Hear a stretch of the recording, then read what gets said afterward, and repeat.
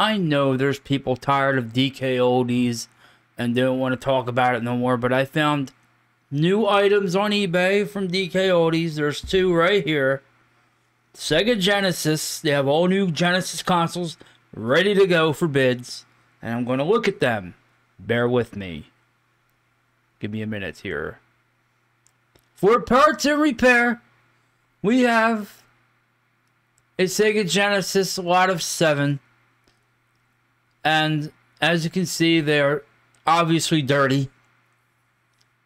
And I'm sure these, well, this might sound crazy. These might have been the ones they could have resold as refurbished, but now they can't really lie. They're just going to throw them all in a box and say, here, we don't want them no more. We can't do it. Just kidding. I don't think they would actually do that. That would be terrible. But there you can see right here, there's a lot of 7. All right, original Genesis, Sega Genesis 2. And, yeah, so these are 2 new... Look at this. Now, obviously, they're not working. Oh, they're throwing a Dreamcast while they're at it. That was not nice.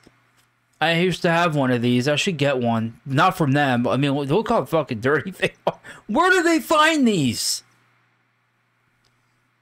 These look like they are from a flea market. And that's fine. But if they took the time out to get all of these and actually refurbished all of these and sold them for probably $100, I don't know, or less, they would probably get a better reputation than what the fuck they've been doing. Like, you know what I'm trying to say? So yeah, here's 2 new items. We already did these.